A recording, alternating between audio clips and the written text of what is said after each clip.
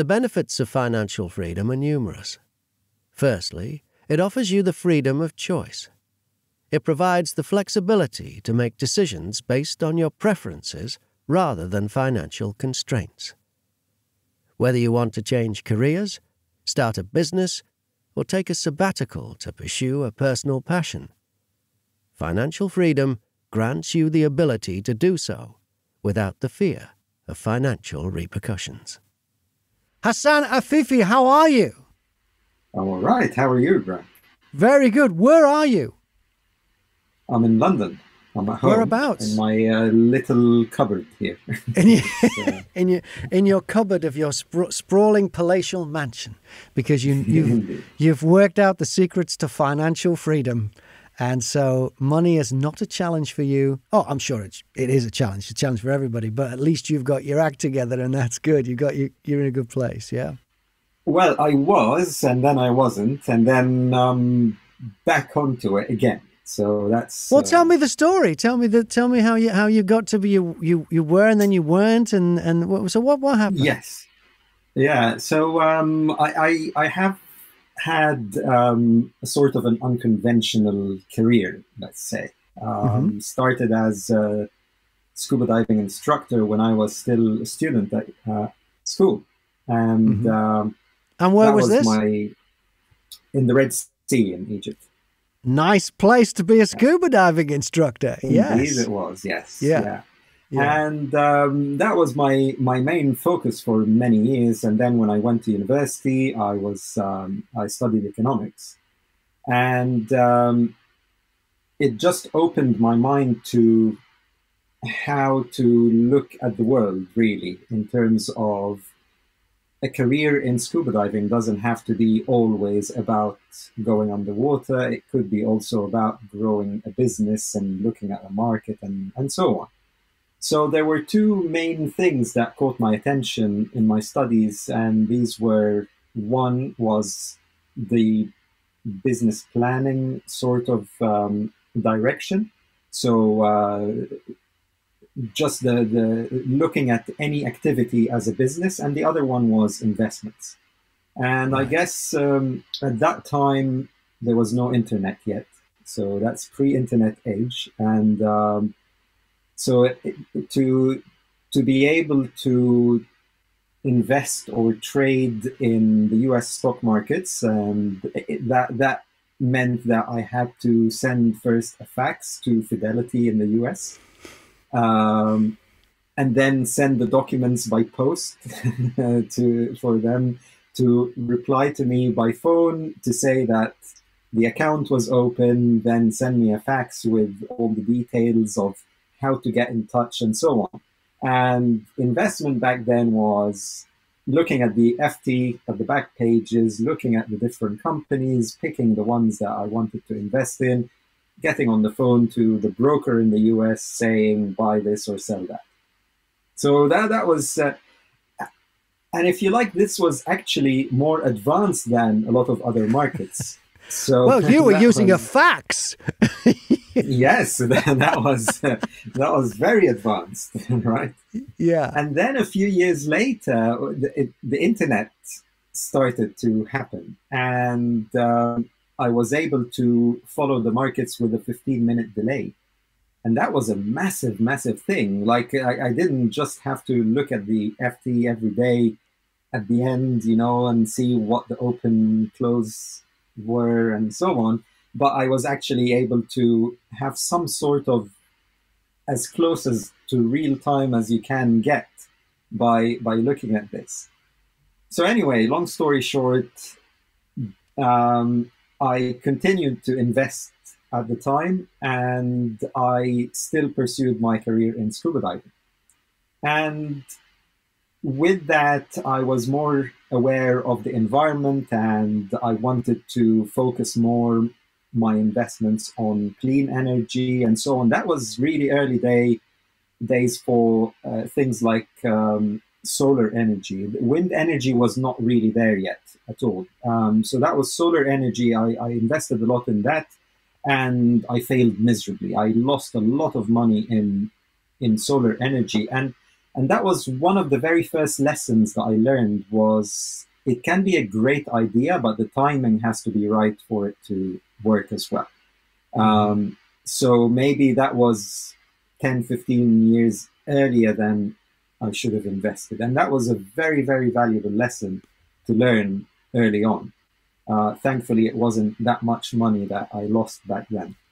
But then I pursued the investments in scuba diving and tourism in general and so on. And then I had to move to the UK with the family. And that was when I pursued more of a professional career in investments. And so my role was what we call institutional equity sales. So this is basically all the big financial institutions. They have advisors all around the world or in different sectors who are specialists in regions or and so on. So my first role was emerging markets. So Middle East and Africa were my specialty, and I would talk to the big names, the likes of BlackRock, JP Morgan, Morgan Stanley, all the big investment managers for their investments in the Middle East and Africa first. And that was my main role, was basically to advise them on their investments, whether they already had the investments there and tell them what to do with them, or to give them ideas, or to tell them get out of there or get into here and there.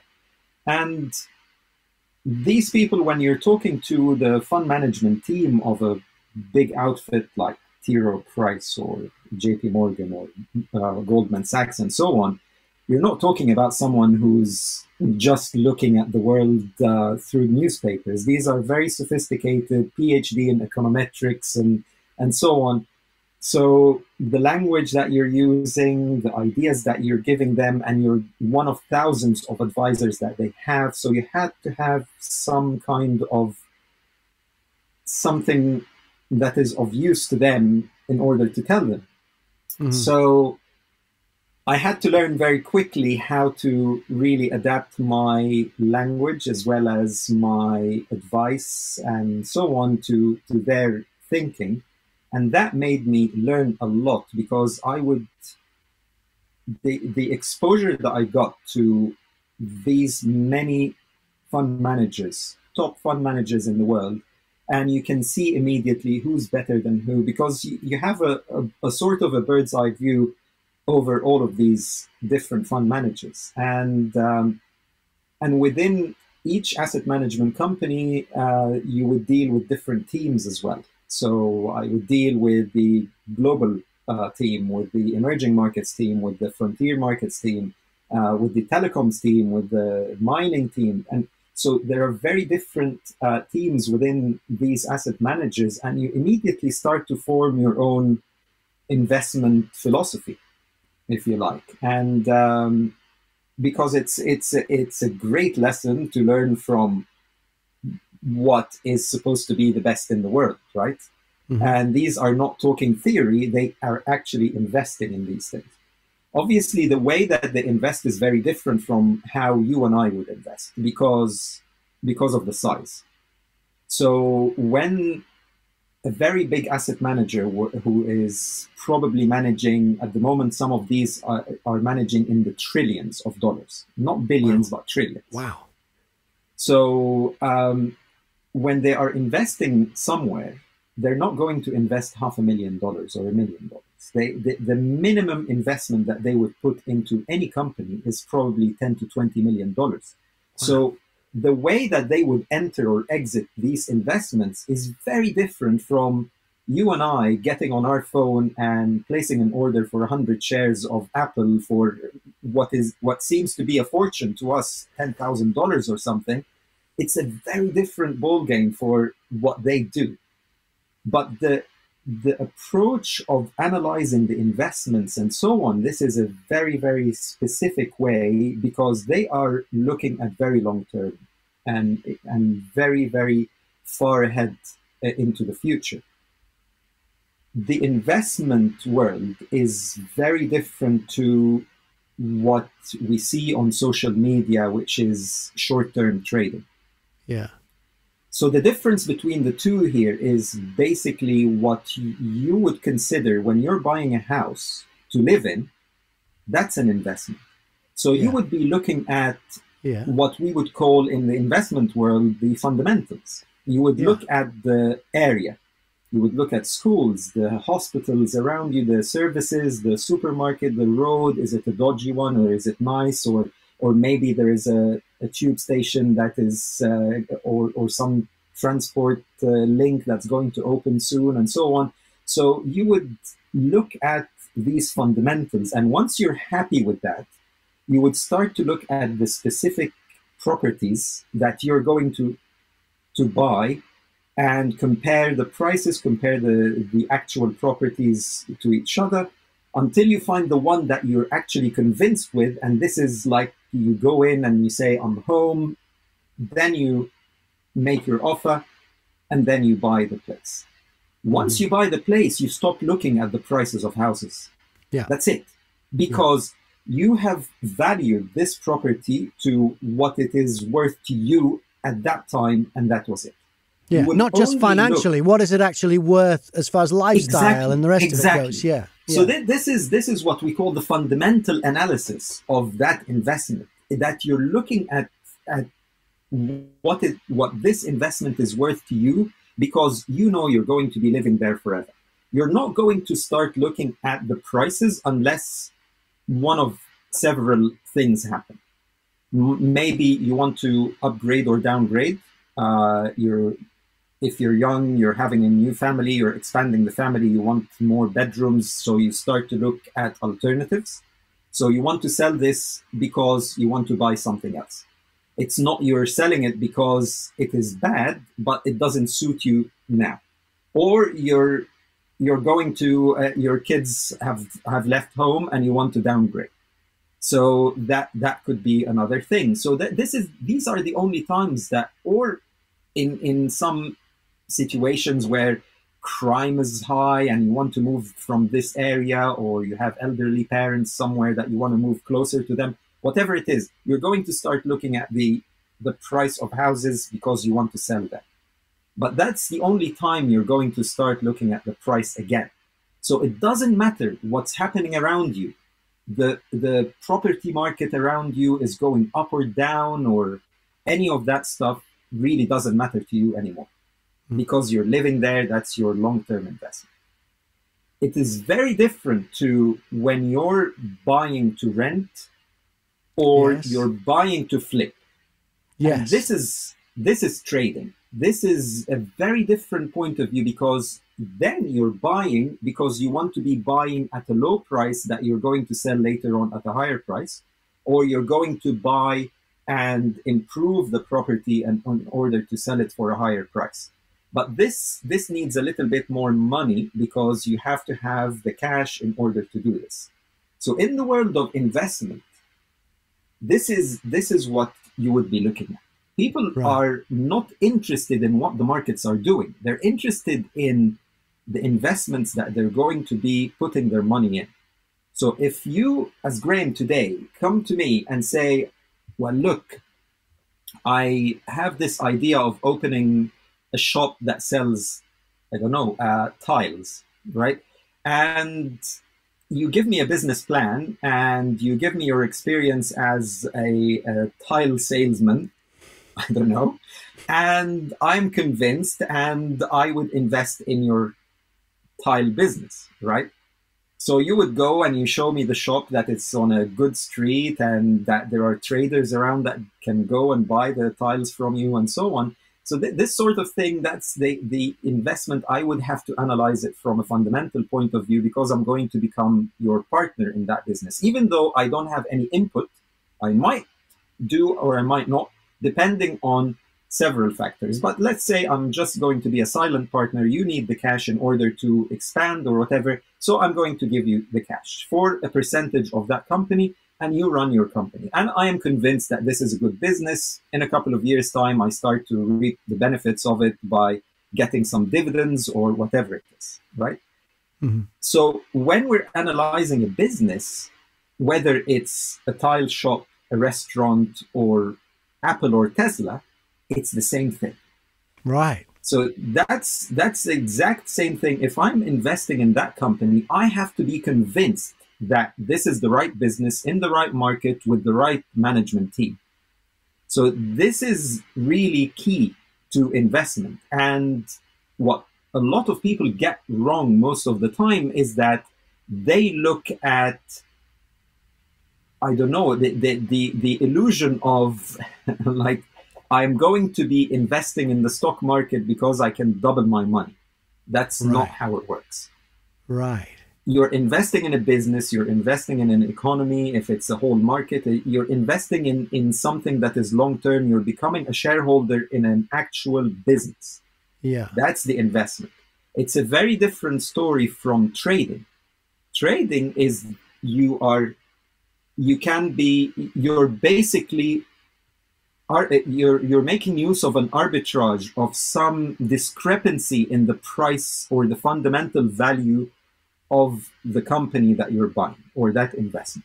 So you're looking at these companies in the stock market and you say, actually, I believe that over the coming 6 months, let's say, Apple will launch something that should bring up the price. So the sentiment at the moment, maybe Apple price is low because the market sentiment is low because of whatever factors that are going on, whether it's macro factors, that is the economy or whatever, or it is something specific to the company. But you can see something in the future, which we call in trading terms the catalyst, that's going to drive the price back to where it should be. So if Apple price, let's say it's $100 today, and you see that it's worth $115 or $120, and you know the catalyst that's going to increase the price by that much, then you start your trade. Right.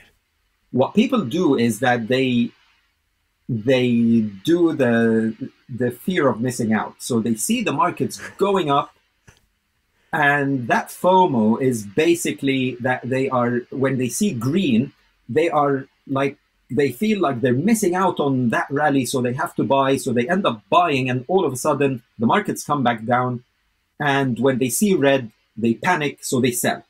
So they bought when it was high and they sold when it was low, which is the opposite of exactly how business works. They use emotion rather than an actual approach to investing or trading that is built on actual scientific approach, right? And when I say scientific, it doesn't have to be very sophisticated, right? It can be very, very basic understanding of a business as well. But you have to understand what you're getting into.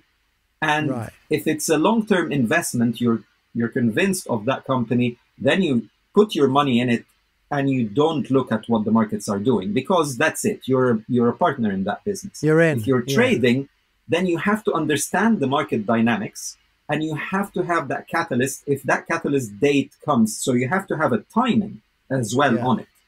And if that catalyst comes, and whether the price goes up or down, you have to get out of that trade, and that's it. And then you start over somewhere else. So that's the difference between trading and investing, and people get those confused, do they? Completely.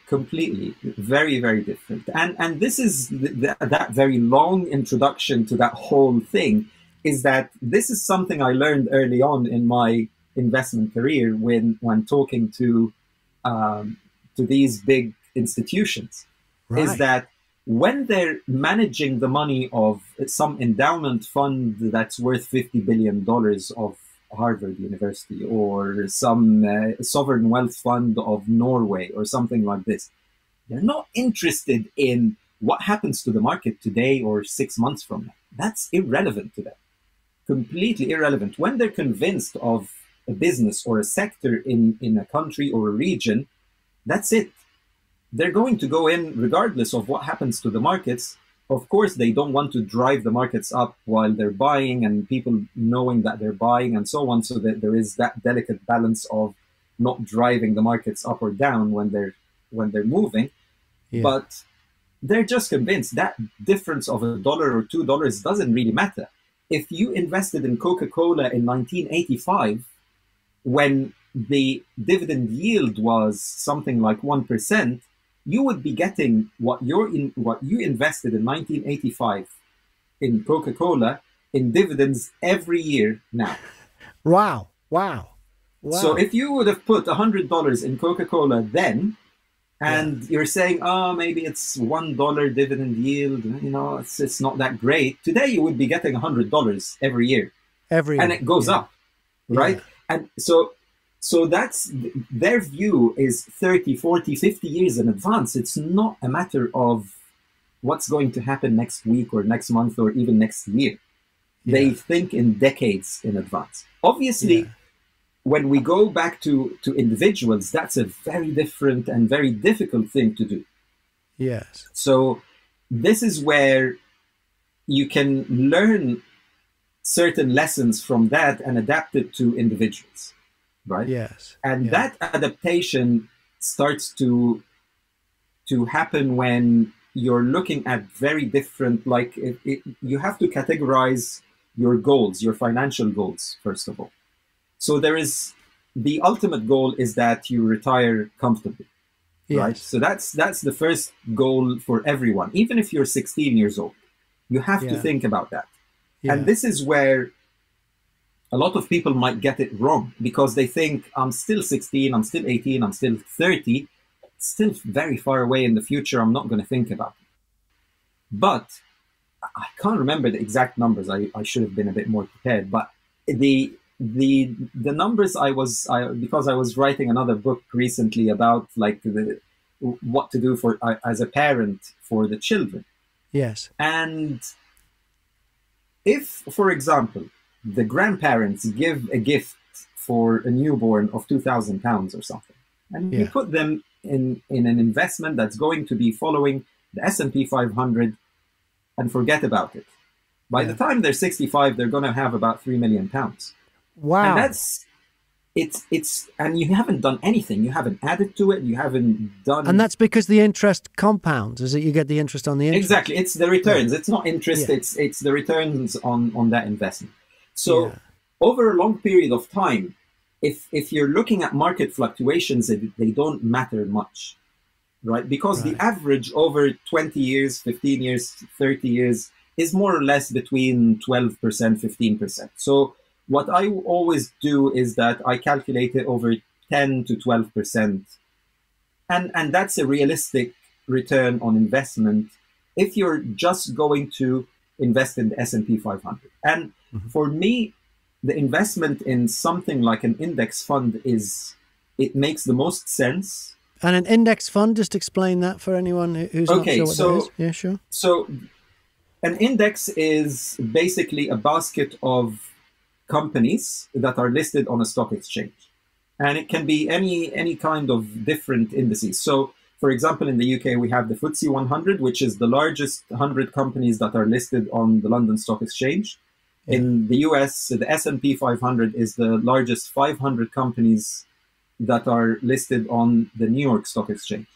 Okay, and then there is the NASDAQ 100, which is the 100 largest companies on the NASDAQ, which is a different stock exchange to the New York Stock Exchange. It's mainly tech. Yeah. Oh, it's okay. Yeah. So basically, if the best performing markets are US markets. If we're going to look at the FTSE 100, it's not that great over a long period of time. It is very good in terms of dividend yield, more or less, but it's better than the US. But the US, in terms of growth, it cannot be beaten until now. Unless you're looking at, like, in a short period of time at certain emerging markets and so on, but there is a lot of risk in terms of currency, in terms of political and regulatory issues like China or certain African countries and so on. So the safest one until now, let's just put a line under that, is the US economy and the US market, because these are the largest companies in the world. Yeah. And you cannot compare any other companies in the world with the size of US companies. Yeah. Right? And these are, again, they're global companies. When you're talking Apple, they don't just sell in the US, they sell everywhere. When you're talking, I don't know, when you're talking Microsoft sells everywhere, and so on. Yeah. And the advantage of something like the S&P 500 is that it changes all the time. So if you look at the index in 1940 and which companies were in the S&P 500, and you look at the S&P 500 in the 1980s, you look at it in the 1990s, it follows the global trends, right? Because these companies are within the sectors that are growing, that are doing well at the time. And everybody because they're in the top 500. So there's a reason why they're in the top 500. Yeah. Exactly. So you had the banks at some point, you had the industrial companies at some point, you had tech at some point, and then it changes over time. And the advantage of something like this is that you don't even have to think about what goes on in there, right? Because you're always going to be invested in the best 500 companies in the US. I'm not going to say in the world, but in the US. And that's really it. What happens is that the drops that happen in these markets are temporary, and they happen for several reasons. One is that you might have a pandemic. You might have a global financial crisis. You might have a tech bubble that bursts, and so on, right? And when these things happen, like the tech bubble in the beginning of the 2000s, what happened was the markets went down, but then the companies that were failing, they went out of the index, and the successful ones, they took over. So it was temporary until the better companies came back in, and then you have the rise of that index again.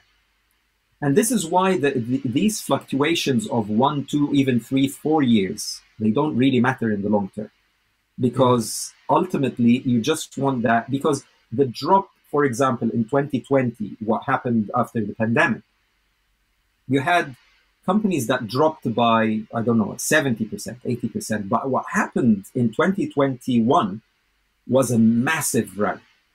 It was like, if you look at the charts of markets and what happened between March 2020 and mid 2021, you can see like ridiculous rise in these markets. The Nasdaq went up by 50% or something. So you can have these periods of massive rallies. And you can also have these periods of massive drops. But ultimately, if you're looking at the bigger picture over 30, 40 years, these big, massive drops and whatever, it's a little blip in the grand scheme of things, right? And you just have that smooth 10 to 12% that goes on over time. Right. And this is really a mindset that needs to be understood by people when they're going into this journey, because financial freedom is not just about, I'm going to be making £1 million. What are you going to be doing with £1 million? This is really the key, because you find these people who win the lottery, and then 6 months later, 5 years later, you hear the news that they went bankrupt and so on. The statistics are frightening. I think it's like most lottery winners are broke inside. It's something ridiculous. Like 5 years, because they're back where they were. They don't know what to do with it. Yeah. Right. Yeah. And having seen what people do with the money and having understood what the money should do, this is really the key. That you have to work it backwards. The financial freedom means that you can be sleeping at night, not worrying about whether you have a job or not, how you're going to be paying for your bills and your home, right? This is really the key. Yeah. You don't have to worry about the money. Yeah. And what this means actually in actual fact is that the money that you make has to be generating an income for you while you're asleep and you're not worrying about it. Right. So what happens is that if we're going to talk about, let's work it again with the retirement side of things. So when we're looking at building a pension, I want to know how much I need in my pension pot at the end in order to be comfortable, right? Yeah. So if, for example, let's take theoretical numbers and work it from there. If I'm going to say that £50,000 a year is going to be enough for me to be very comfortable, and this is for expenses, right? So this is for your food, your groceries, your bills, a couple of holidays a year to somewhere fancy, and assuming that because you're retired, assuming that you've paid off your mortgage, £50,000 is actually a very decent amount. If you're taking out the housing from it, and you're out of debt, you don't have a massive car loan and student loans and all the other. That you're, if you're paying £500, £600 a month on groceries, you still have £3,500 that are left to play with, right? So you can actually be living in actual luxury with 50 grand. Right?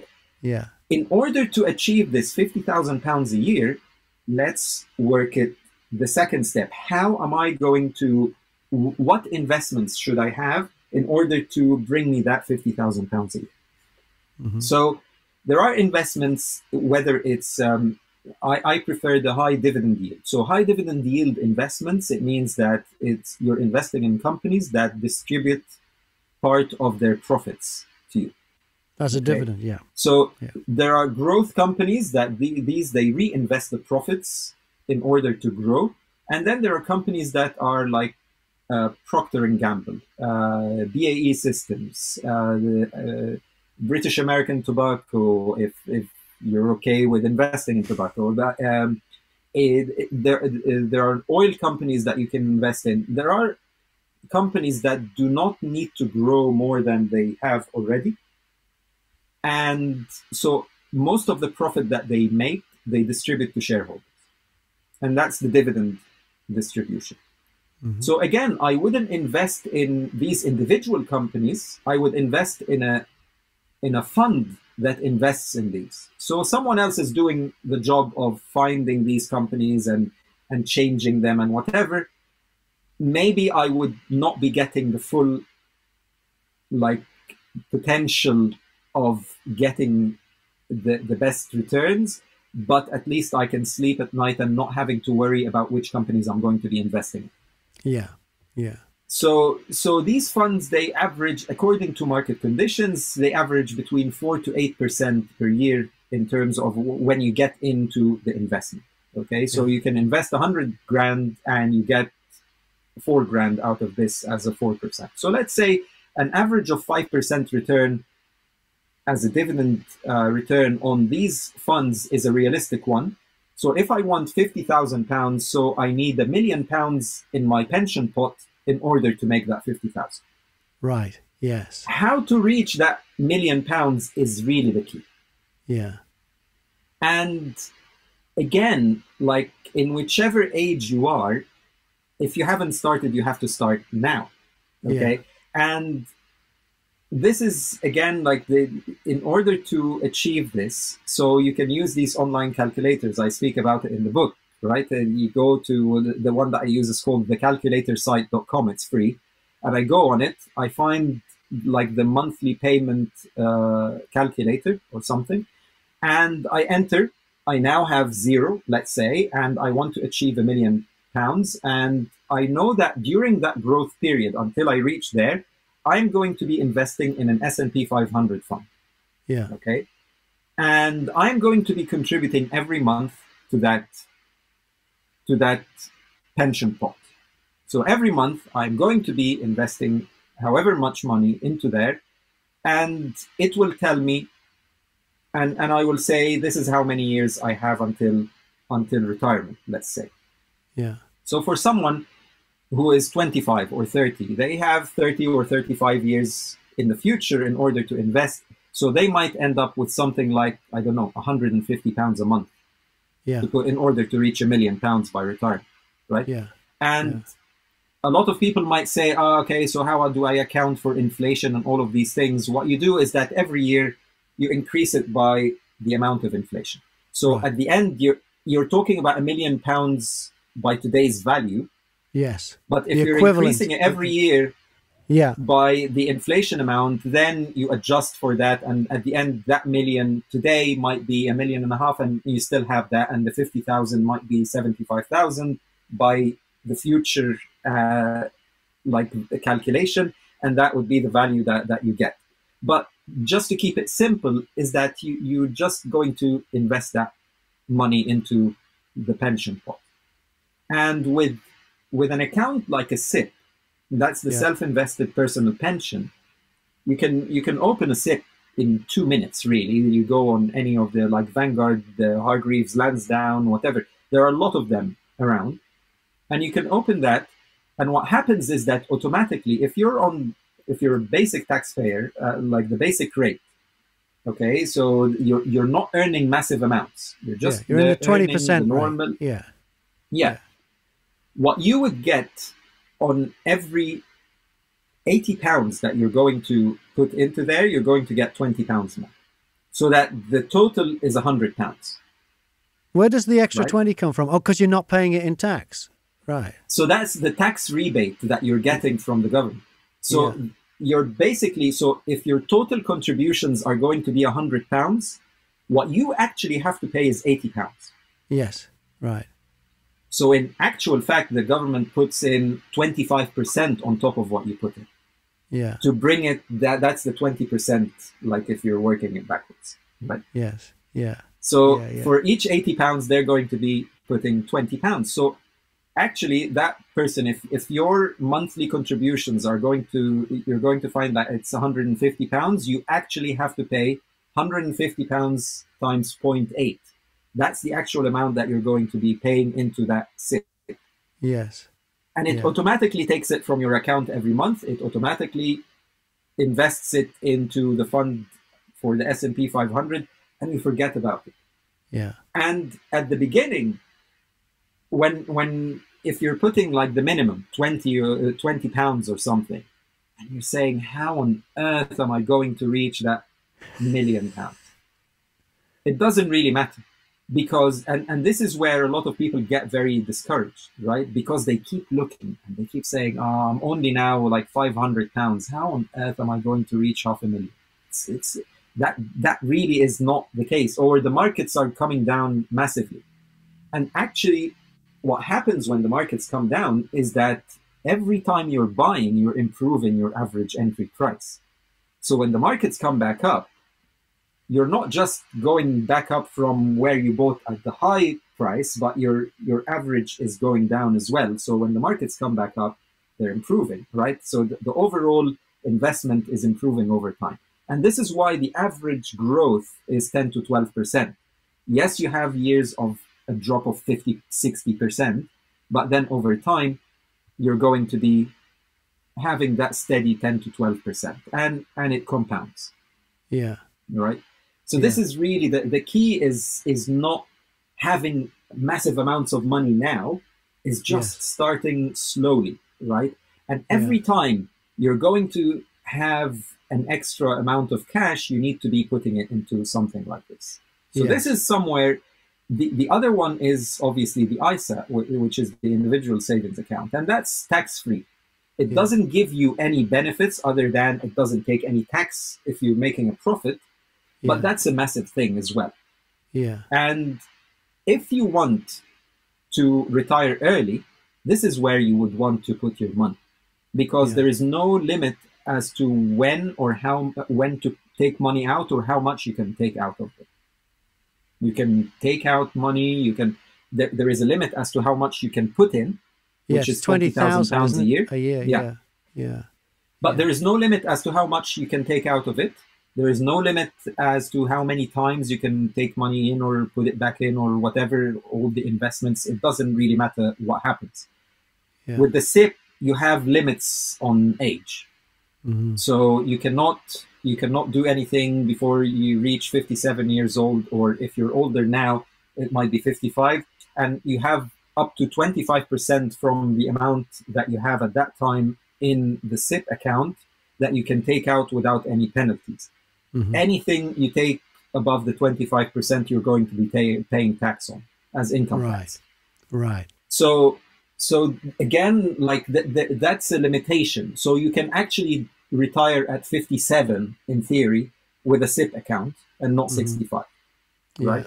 So that's one thing. But if you're far away from there, you're earning a decent salary, a fresh university graduate who happen to land a decent job with decent income, they can be investing a lot into an ISA, again, into an S&P 500 or NASDAQ 100 fund over several years. They would just be contributing to that as well as their SIP, because the SIP has to be there all the time as well. And then, because you have to to benefit from that extra 20% that you're getting every time you're putting money, there's 25% extra cash that's being put in. And then if you're even like a higher taxpayer, a higher rate taxpayer, then you're even getting more money. And it can be discounted from your actual pay slip. There is a way around it that you can report it to HMRC, and they give you that as a refund, or they change your tax code so that you give it to your employer, and your employer would then charge you less tax, even though you're supposed to be earning to pay the 40% or 45%. So there are benefits to putting money into a SIP. From a tax point of view. But that's an advanced thing for someone who's earning more money, and they can actually have their own personal advisor in that. But in general, for mere mortals like us, we can just do the normal 20%, and that's a big benefit. But if you're investing into an ISA over 10, 15, 20 years, you can actually be retiring very early, because you might end up with that pot of money that's going to be earning you tax-free money. Again, like, because it's in an ISA. And you've retired when you're 40, 45, or whatever age, because you've reached that potential. Because again, market conditions might happen at some point in the future that they improve very much with your investments with them, and you might find yourself with that big pot of money there.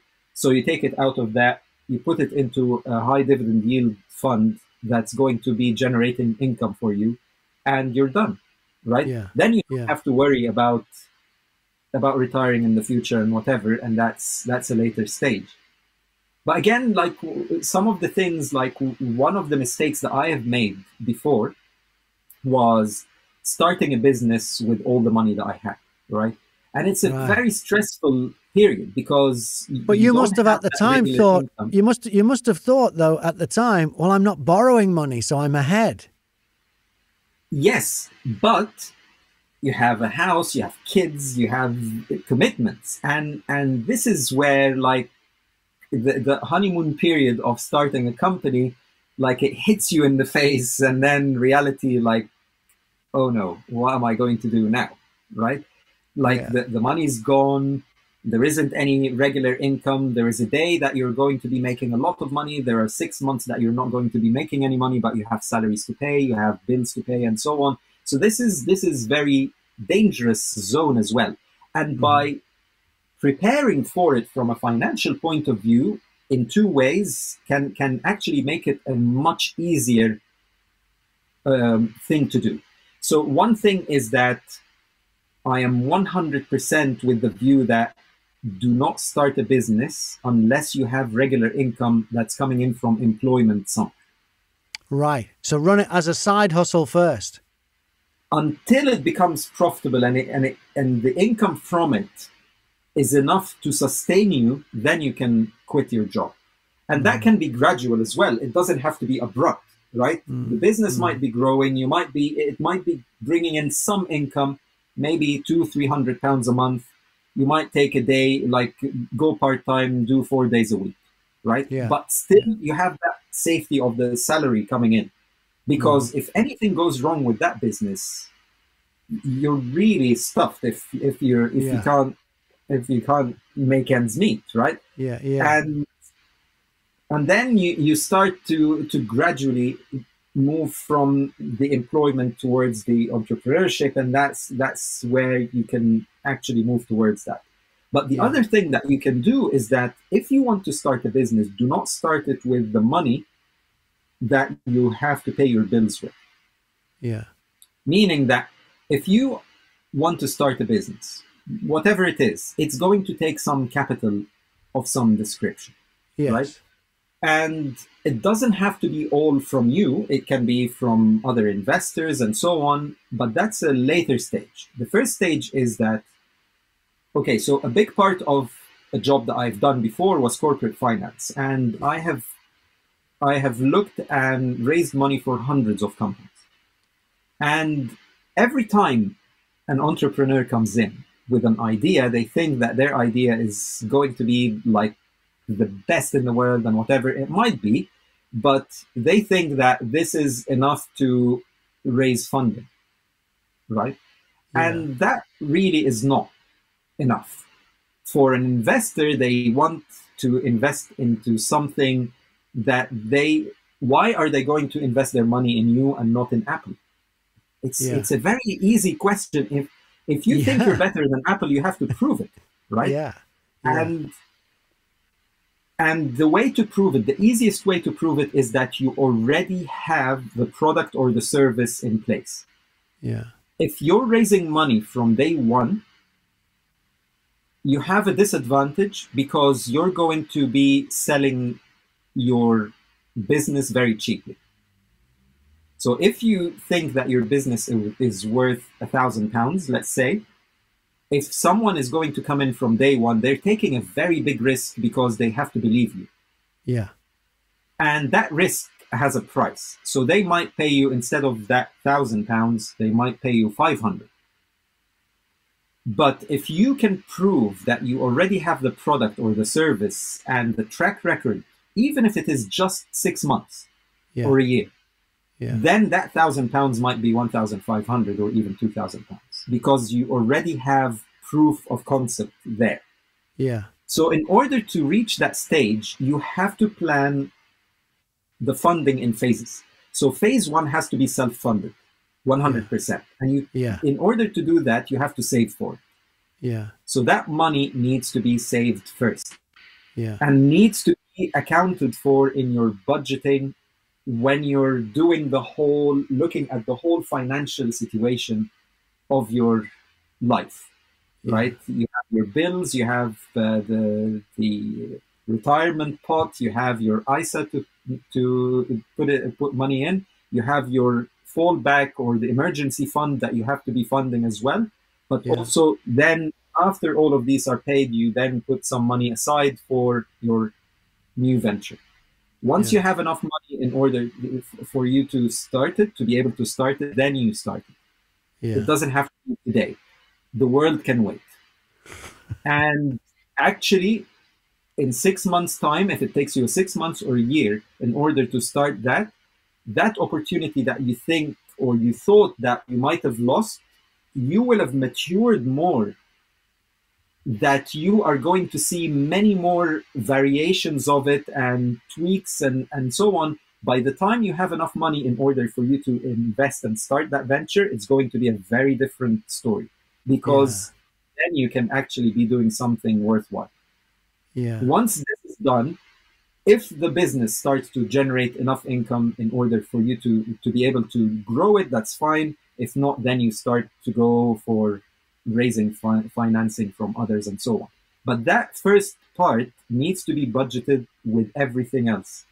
Right. But it has to be separate from your day-to-day bills and your family, basically. And even if you're a single person, you do not want to be in a situation where you have to go back to family for handouts or going back to live with your parents, or it's never a great thing. Or in some extreme cases, you might go homeless, right? You might end up homeless. And this is really, the idea might be great, but the timing might not be right. Like my investments in solar energy in the early 1990s, right? And that's really the main thing, right? Yeah. So when we're talking about financial freedom, we have to really look long term. We have to think about investment. And again, it is not something that the wealthy only can do. And this is really key. And it doesn't have to be the young people only can do. It doesn't matter what your age is. It doesn't matter how much money you're making. There has to be a way of adjusting in order to reach that. And it is not easy. It is simple. It is very simple because it is very straightforward. But it's not easy sometimes because you have to make compromises. You have to, the house that you're living in might be not the right one for you at the time because it is costing you too much that you're not able to put aside the money. So you will have to make a decision of downsizing or going to a different area or whatever in order to pay less. And this is something these days, especially with mortgages going up, even if you're renting, probably landlords are going to be increasing the rent as well because they have the mortgage payments to pay that are going higher. My mortgage payment at the moment has gone, probably it's gone up by 80% over the last 6 months. Wow. 80%, because it was fixed, and then all of a sudden the period of the fixed mortgage was done at the time when the interest rates were going up, and all of a sudden what I was paying 6 months ago, now it's almost half of what I'm paying now. So that happened to us too. We were on a fixed rate for the first 5 years. We've been in this particular flat 5 years, and about 3 months ago that fixed thing came off. But we were lucky because pre audiobooks, because I've only been doing audiobooks since 2020, so 3 years. Pre audiobooks, I was always paid well because I worked in broadcasting, and I was very lucky to have some decent jobs.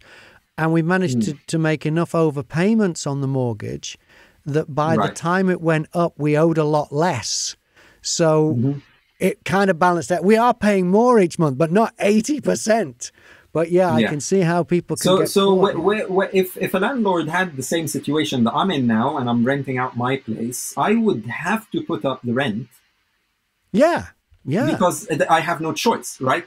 And again, even if you're renting, you will have to consider if this is affordable.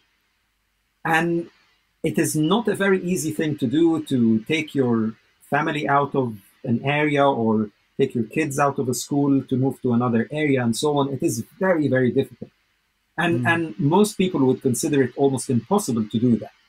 But that's the responsibility that we have to take as parents or as families, or even as a single person who is just starting. It's something that you do not want to get into debt because you were stubborn, because you didn't want to move, right? And then 5 years down the line, when you're really in the red and you are in a very bad situation, then you're going to be making much worse decisions. You might have to declare bankruptcy, or you have to do some sort of something with your creditors. It's a very, very difficult situation, and the hole gets deeper and deeper. So this is where you have to really cut your losses and then start over, because then you'll thank yourself later on that you did that early on.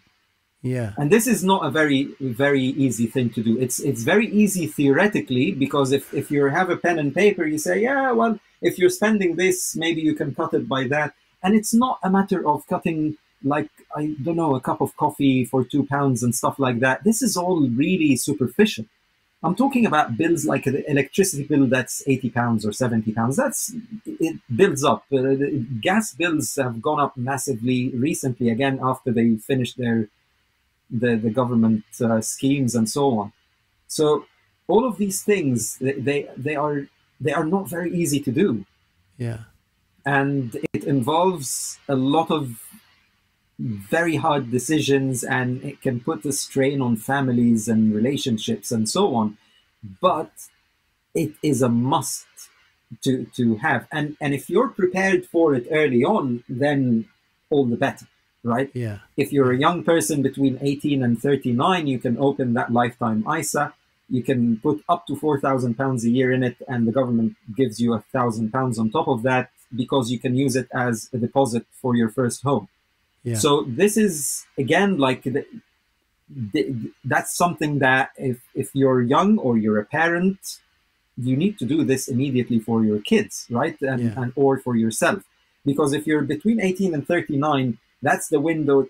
Start this account, the lifetime ISA. Put as much money in it as you can if you don't have already your own home, because that's going to be, if you're not investing that money, if you're just putting it in cash in there, you're getting 25% on top of it immediately. Yeah. So within 3-4 years, you can have enough money to put as a deposit on a house. Yeah. And it's something that is really a very big thing that most people who rent, the only problem they have is that they cannot build up enough savings to put as a deposit on a house. And the rent is just a vicious cycle at the end, because they cannot get that deposit initially, right? Because they're paying the rent out each month. Yeah. Exactly. But again, this is another decision that you can downsize while you're building up that other side. It's not very easy. It's a simple theory. It's not, but it's not easy to actually do it, right? But as long as you have that account that you're feeding regularly, then over time you're going to thank yourself in the future, right? And I'm glad I did this, and then that's done, right? And this is these are the bits and pieces that one can do either for themselves or their families or their loved ones, and they can actually end up with that. And so even someone on a very low income, it's a very difficult thing to do, but to put out, so for example, the minimum that I would do personally is that I would have a SIP and an ISA. And if I'm young, I would add to that a lifetime ISA, okay? And I have, and this is not an advert, but I personally use Hargreaves Lansdowne because I can actually, I open accounts for my kids in there, and I can just access their accounts. I can choose the investments and so on. I cannot take the money out because they're over 18. They can do whatever they want, but I can do the investments for them. And basically what happens is that it's automatically, I have the minimums. So you would start with the minimums. Let's forget about how much you can afford.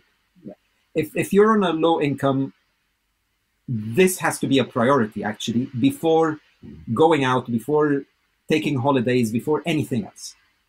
It's housing, bills, and then this. And this would be £20 for the SIP, which is the minimum, £25 for an ISA, and £25 for a lifetime ISA. So that would be £70 a month. Every month, yeah.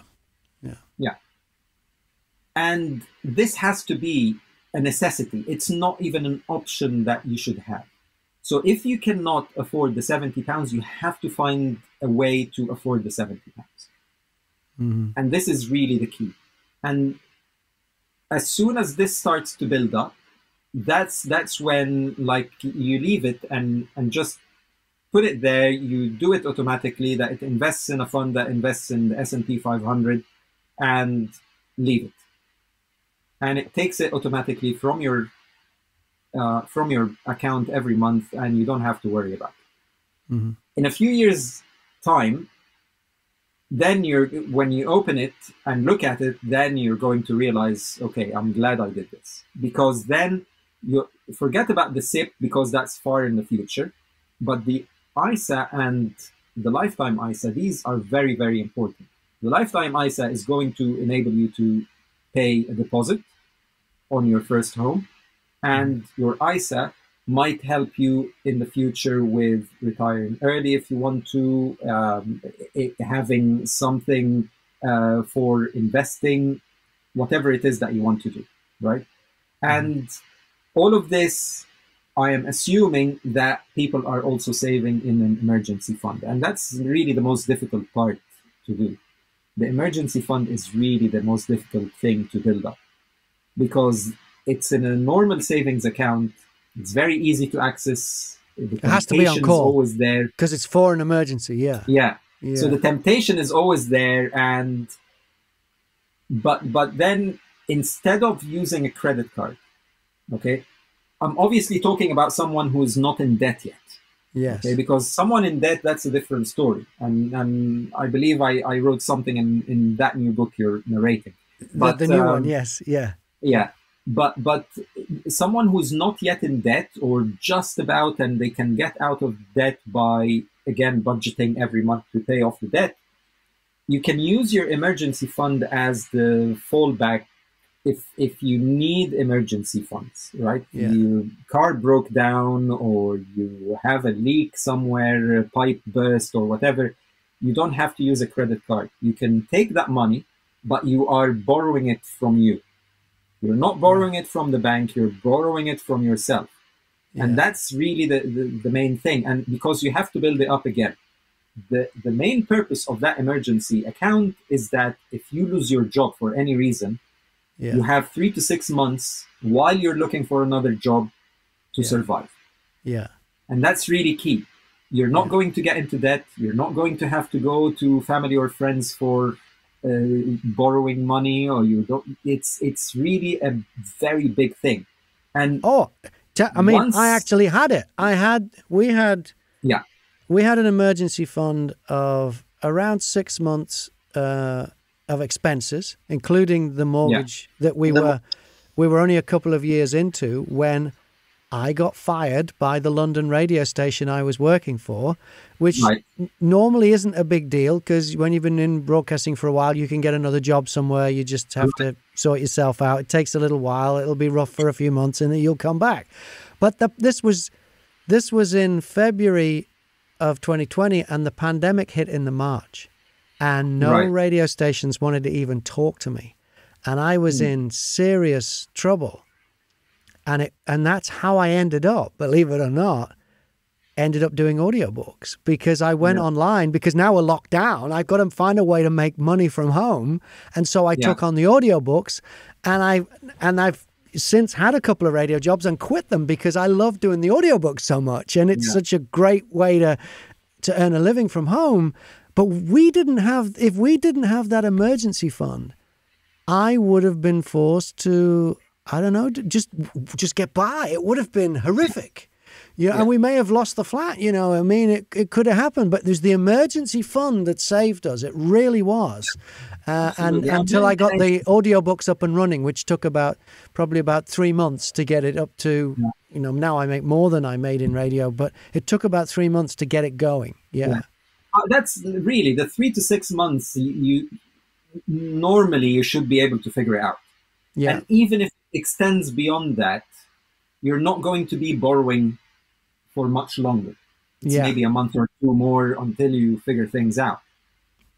But this is really key. And then once that happens, you start feeding it back in order to build it up again over time, right? Because it takes a very long time to build that up. To build up 3 to 6 months of expenses is a lot. It's it's not easy, right? Especially if your earnings are just covering your expenses. That becomes very, very difficult, almost impossible. And this is why really, it has to be all of these different bits and pieces, they have to take priority over everything else. And it's very difficult because most people, they see people around them, whether they're buying a new sofa or going on skiing on holiday, or a car, all of these different things that are happening, and it's very difficult not to get caught up in that. And it takes discipline, it takes willpower, which is not a very easy thing to do. And that's really it's a mindset that needs to change in order to get there. If people are very serious about actually getting towards that financial freedom, they have to work towards it. And working is not easy. Working is hard work. And the hard work is the temptation. The hard work is to cut down on things that you thought were necessary, but you actually, when you're objective, you find okay, I can live without it for a few months or even years until I am more stable. That's really the key, because then you might find extra jobs to do, and then that extra job, the side hustle that you're having, becomes your main source of income, and that's earning you more than what you were doing before. So Yeah. like, it doesn't have to be all doom and gloom. If you lose your job, might actually be the great thing that happens. It For will me, be it difficult. was, but not at the time. At the time, it would have been a nightmare. What am I going to do? You start to panic, but you didn't. The panic was different from someone who didn't have that, because Yeah. if you were in a situation where you didn't have that emergency fund, and you were depending on credit cards where you have to pay interest of 38% or 40%, or even like some Amex cards, they have 110% interest on them. Wow. Right? Because they are used, they make them to be used almost like a charge card. So you use it and you pay it off in full every month. Yeah. So then you're not paying that interest. But as soon as you don't pay the full amount for 1 month, all of a sudden that amount is exploding, right? Yeah. And instead of being £1,000 in debt, you're £1,100 in debt, £1,200 in debt. Because if you're paying an interest of 110% a year, that every month you're paying about 12% or something, it's massive. Yeah. So that £1,000, you're paying 1,100, and then the following month, that extra is going to be 1,220, and it just compounds again. So it just becomes a very big hole, and it goes deeper and deeper and deeper, and it really is very difficult. Yeah. And what happens was that what happened to me personally. Okay, I backtrack a little bit now, and I had a situation where I was financially comfortable, all was good, and I decided to, okay, I'm going to stop working now, and I'm just going to do stuff for charity, right? And I started a big charitable project. And anyway, too many details and so on, but long story short, it was a matter of dealing with governments that were corrupt, and I lost all the money basically in that charitable project. Okay, so all the savings, all the investments, everything, my family's money, all of it, right? At what Because age? At what age were you at the time? late 30s. Okay. So still Right. time to get back on track, but still, yeah, you So- should have been, you were on your way, and now it's all gone. So until just a few years ago, I was trying to get it out and getting deeper and deeper into debt and so on. And then at the end, I said, reaching my mid-40s, I said, you know what, that's that. You know, like I can't do this anymore. I've reached like not just the limit, but I've exceeded that. So no emergency funds, debt, everything is just horrendous. So I have to start over again. So again, like the starting over, what I did was I did everything at the same time. So normally when I hear these like the personal finance people talking and so on, they say, okay, you have to focus on your debt first before you focus on other stuff, but and pay off the debt and so on.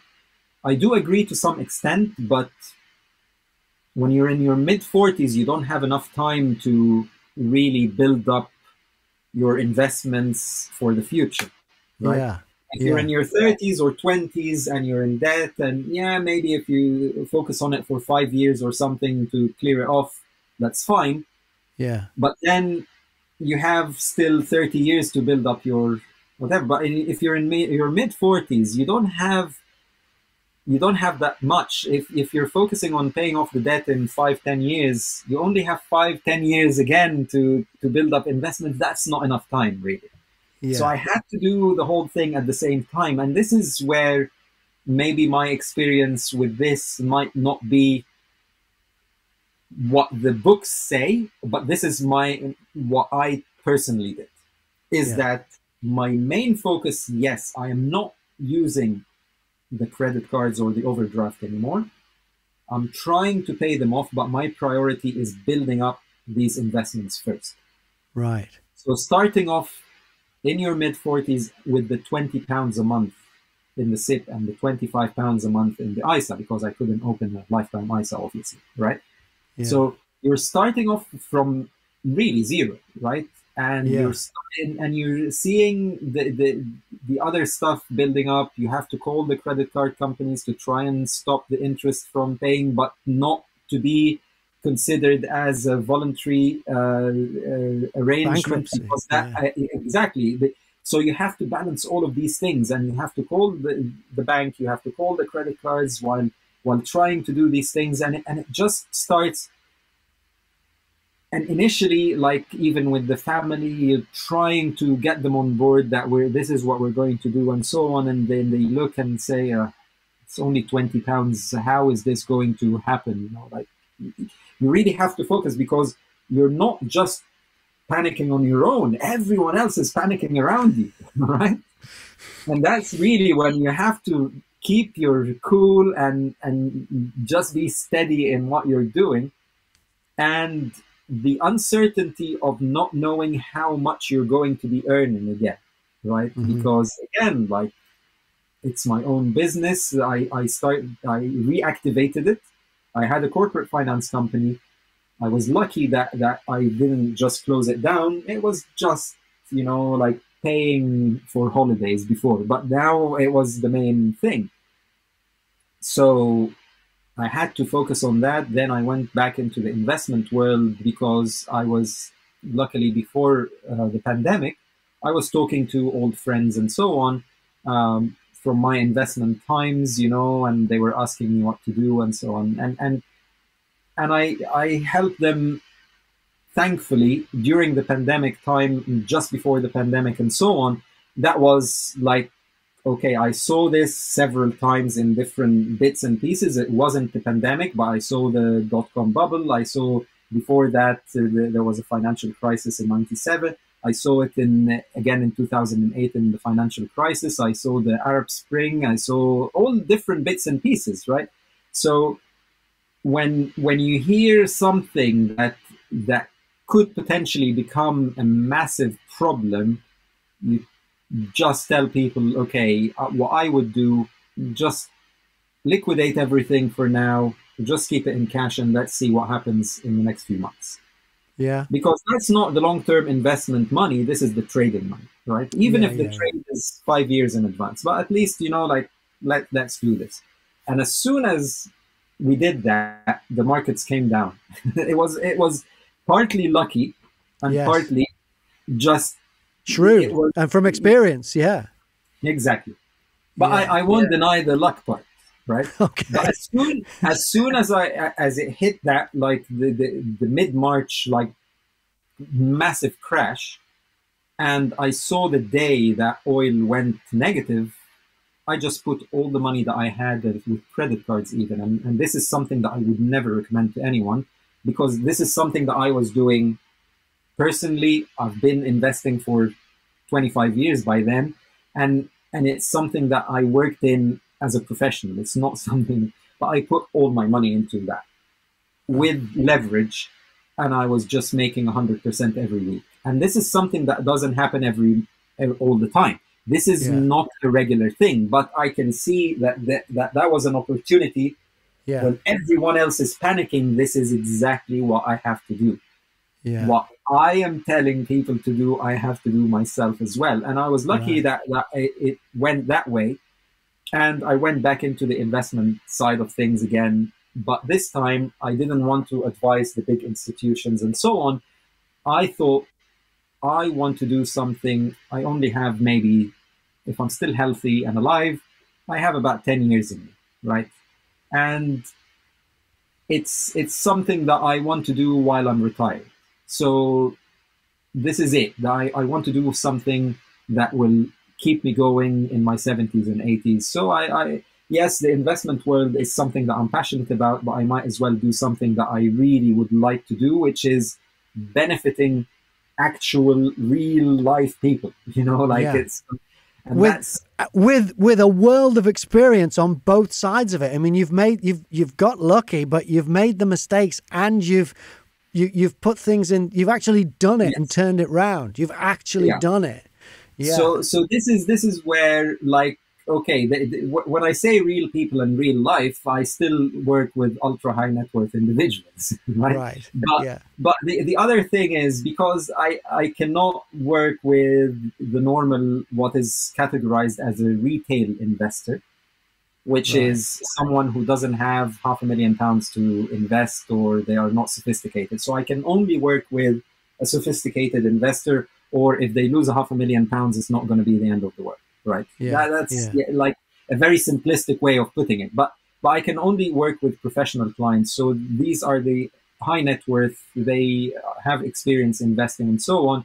So I work with families basically that have a lot of money, or people who have inherited money and so on. Then we can talk about their investments, or how to structure their trusts, and all of these different bits and pieces, right? Yeah.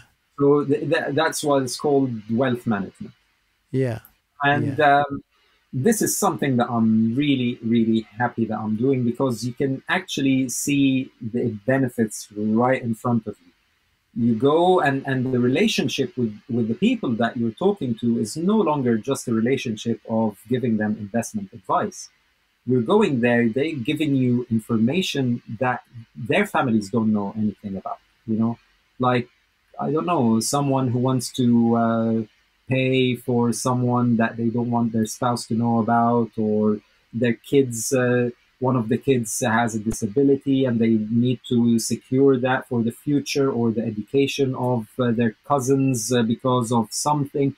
There's all different bits and pieces that you get involved in a lot of that stuff. Or someone who wants to have, like, their spouse thought that they were retiring in 10 years, but they can actually retire next year, and that's like a surprise that they want to give them, and stuff like that. So there are bits and pieces, and you get really deep into the lives of people, and that's what I enjoy a lot, because you're always solving for something that you never thought about before, right? Mm. But ultimately, the mechanics of it are almost exactly the same. In the fact that you have different pots for different things, and you have a goal over a certain period of time. How are we going to achieve this? If it's a short period of time, you cannot be investing in something like the S&P 500 or Nasdaq, but you would invest in something that fixed income, maybe bringing in 5, 6, 7% a year instead of the 10 to 12%, because you cannot risk having the money go down, and then you need it in 3 years' time. Yeah. Or Yeah. there are other things that are that's a little bit advanced, called structured financial products, which is very different. You can protect the capital that you're investing, but then you get a lot of the upside as well. It's very complex structures, but then there are different instruments that we can use with more money, basically, that you can do these things with. But ultimately, that's like feeling that I can benefit people right away, there and then. Yeah. And the other thing is, but that's never enough for me, and this is why I started writing the books, right? It's I Yeah. thought, even if one person reads it, that's enough for me. You know, like, if it opens something in their minds, about, like, it takes something in their brain, and then that helps them in any way, that's more than enough. So if 100 people read it and they say, oh, this is rubbish, and one person actually finds something useful there, that would be great. Yeah. So for me to work face to face with someone, it's very limited, because I only have so many hours per day. Yeah. But then having a book, that's a different story. And yeah, now I wrote over the past few months a few books, and now I'm trying to combine them, hopefully in the near future, into one big chunky thing.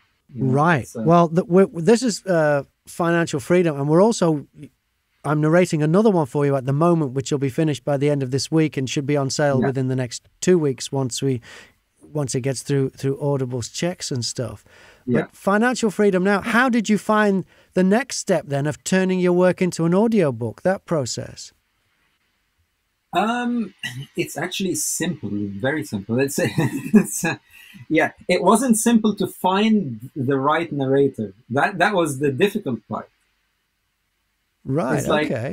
okay, so because the examples that I gave, the first thing that I thought about, because I had an older book. It was a very tiny thing that I actually wrote because I was sat down with my kids one day during the pandemic, and I was talking to them about what it meant with money and stuff like that. And my daughter was over from university, and I was talking to her, and she was just getting bored of me, like it's. And I thought I can actually write a very simple, very short, concise something that would give at least a very basic outline. If someone has half an hour or an hour to read, they can just have that, go through it, they do it, and they forget about it, right? Yeah. So I Yeah. wrote a very short book, and it was just like 50 pages. You will find it also. It's not on Audible, but it's on Amazon as well. But Yeah. it's a very, very short book. And then when I found the time later on, I thought, okay, I want to write a little bit more, a more like uh, complete book about this, right? Yeah. So when I finished writing this book, I was thinking, okay, now I actually would like to write something for couples, because there are things that I have done wrong in my relationships that I could have done better. So I Yeah. wrote another book for couples, and then about parenting, like the parents, what to do for your kids in order to, and because again, like it's something that I did for my kids early on, but I didn't do enough of, right? Right. And it Yeah. was Yeah. something that I wish I would have done better. But again, every time I think I wish I would have done something, or I wish I knew that, I would think, well, why on earth would anyone else have to go through what I have gone through? I might as well tell them Yeah. this is something that you can do in order to avoid these mistakes. So this is why I did the book that you're currently narrating. It says the 40s and 50s. For Again, people in like, their 40s and find 50s. Yeah. yourself in debt in your 50s, no money, no savings, nothing at all. What on earth are you going to do? Are you just Yeah. going to be working until you die, or what happens? Like there is always light at the end of the tunnel, but there are very difficult decisions that need to be made, because the older you get, the more pressing it becomes as an issue that has to be solved now, Yeah. because you don't have the luxury of time anymore, like you're in your 20s or something. And again, like and I did one for young people, like if you're in your teens, if you're still at school, you're finishing your GCSEs or A levels, then you have to be aware of certain things that you need to do in order for you to actually live a fulfilling life and not having to worry about money. So yes, Yeah. money doesn't make you happy, but the lack Yeah. of money can make you miserable. And I can tell you that it's it is really, really not great, right? Yeah. So this is why I'm trying, like every time I'm writing one, I'm thinking, I wish I would have done that, and then I would write a new book. So now I think I've covered most of the different bits and pieces, but instead of just having a book here and a book there, I might just combine everything into one big one, Yeah. and having it into sections in terms of like the general theme that runs through of what are investments, how to invest, what are the different types of accounts that are there that one can look at, and so on. And once this is done, because I was doing this again, like you can do it as a very generic American US dollar, whatever. But I I don't live in the States anymore. I used to live there as a student. I went to boarding school in the US and so on, but that was a very long time ago, right? And I'm sure that a lot of people can talk about different accounts in very detailed whatever, but I live in the UK and this is what I know, right? And Yeah. that's really, so I thought, okay, I might as well just stick to what I know I'm good at and what I understand at least, and then say that if you're living everywhere else, the theory is exactly the same. You might not have, for instance, in the States, you might not have that, like something like a SIP, but you have the IRA or Roth IRA, which is again a tax efficient thing for investing for retirement and so on. So this is again, like, you can adapt it to whichever country you're in. It doesn't have to be in an ISA. It doesn't have to be in a SIP. It doesn't have to be in all of these different bits and pieces. You can just have a normal investment account that you divide the money inside it into different pots. So if you decide that you're going to be investing £50 in this and £50 in that, okay, you're investing £100 a month, and you know that half of it is for this and half of it is for the other, and that's it. It makes it a little bit less fancy, or but you can still do it generally. So, but because I'm talking about specific UK examples, I needed, for example, UK narration, right? So the British accent, and you put something like this on the ACX website, and that was the difficult part for me. This is why I'm saying, like, it's the difficulty of finding the narrator. You say this and you find, I don't know, some obscure, someone who doesn't have any kind of, like, they barely speak English, and they like, why are you doing this? I specifically asked for a British accent. If you think this is a British accent, I could have done it. I don't have a very great accent myself, but I want it for a UK audience, so this is why it needs to be with a British accent. And that's basically it. So I get Americans, I get South Africans, I get some, like, all kinds of accents, and again, like, having to go through that was, I guess, the most challenging part. It took longer than I thought it would. Yeah. Till I found someone like you who can actually read. Well, it was a very, very enjoyable book to do. Very, very educational, and I know that I have picked up things that we've adapted to my wife and I's situation that I think will help us. It's called Financial Freedom. If you're watching this on YouTube, there's a link in the description to Amazon, where you can get the audiobook, or you can get the ebook, or whichever way you want to get it. Do you have a website as well, Hassan? Is there anywhere else we can get in contact with you? I do have a website, but it's not very good. Like, it's just a personal thing that I had when I was a sports person. And then where's the best way to find you? Because I know you've done stuff on YouTube. You've got other YouTube stuff, yeah? I did for a while, yeah, and I did a bit on TikTok as well. Yes. But yeah, so I guess. Yeah, well, just Google Hassan Afifi. You'll find some stuff on there if you want to find it. The important thing to do, though, is to get this Financial Freedom book, as you know, whether you want it as an audiobook or as an ebook. The link is in the description there. Okay, we've got this other one coming up. We've got this 40s and 50s one that's a few weeks away. And what else is happening for you? Is the other thing the big bundle of all of the information into one big bundle?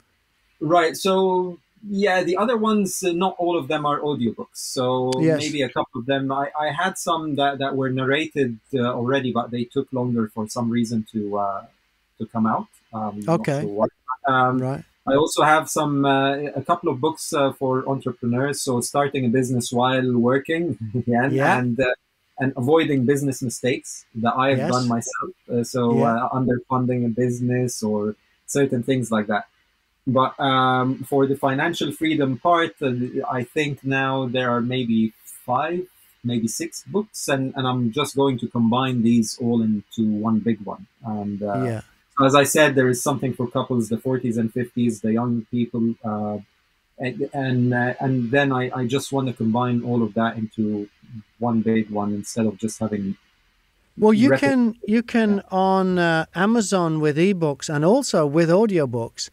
You can bundle books that you've done and sell them as a bundle, and I've done that for certain authors. So if you need any help with that, let me know. There is a lot of repetition, unfortunately, in these. This is why I want to combine them into one single book. I see. That makes more sense. So it's a more efficient way to get the information. You just get it in there. Because, the other books I have are like this is the one that you have at the moment. It's, I have these in print as well. Yes. But a big one, I might actually have one that's hardcover and so. Right. That's. We'll see how it goes. Yeah. All right. Well, good luck with that. Many pages and so on. That's. And thank you for choosing me as your narrator. Financial Freedom. I realize now that I've just spoken non-stop, and I didn't. Well, that's better than me speaking. For you to ask me any questions, or no, I didn't need to ask you any questions. I want to know what you thought of the book. I loved. I thought it was really good, and it was one of those books that I find at the end of the day when Julie says to me, "What have you been working on today?" and I say, "I've been working on this book, Financial Freedom." It's really interesting that, this is how this works. And, do you know the stock market is always return if you look at it long term, and that's, and all these little things about it. And it is a really, really interesting book. And one of the things I actually ended up saying to her was, I said, isn't it weird that we do all those years of schooling from a kid, from like 5 years old to whatever age you cease full-time education, and we get our heads filled with all this mathematics and geography and history and English and all the rest of it, and we're not talking anything about financial freedom when it's the most important thing. You've just basically said, "I'll just go out there and work that out for yourself." It's mad, isn't it? That the school is supposed to prepare you for life in some way, and there's nothing. Maybe some people do study economics at school, but there's not just the everyday. But again, studying economics doesn't give you any of that stuff. No, I left school and I knew how to multiply two matrices together, but I had no idea how a mortgage worked. It's still maths. It could be in maths as part of that. If they wanted to, but it should really be a separate thing altogether, and that's why people like you are saving people, Hassan. I hope so. And this is like why I did that one for young people as well. I made something for like if you're 16 to 18 or something, and it's just something that is a bit like watered down, simpler, and it's just straightforward, and it doesn't talk like in 60 years time and stuff like that. It's just So this, like, what I would love to see, like you say, is that something like this is taught at school. So it's really, really key for people to actually. It's not rocket science. It's not very complicated. It's very simple, and it's just a matter of, like, you need to buy food and pay your bills. You have to make sure that this is done as well, because that's how you're going to be comfortable in life. It has to be a basic thing. It should be up there with reading and writing. I mean, it should just be one of those things that you taught, because it's so important. Yeah. All right. Well, good to talk to you. Continued success, and we'll talk again when the next book comes out. Well, thank you very much. We'll talk again when the next one comes out. But right now, the one that is out there that I was lucky enough to be chosen to narrate is called Financial Freedom. It's by Hassan Afifi, and all the links you need are in the description if you're watching this on YouTube. Thank you very much, Hassan. Thank you.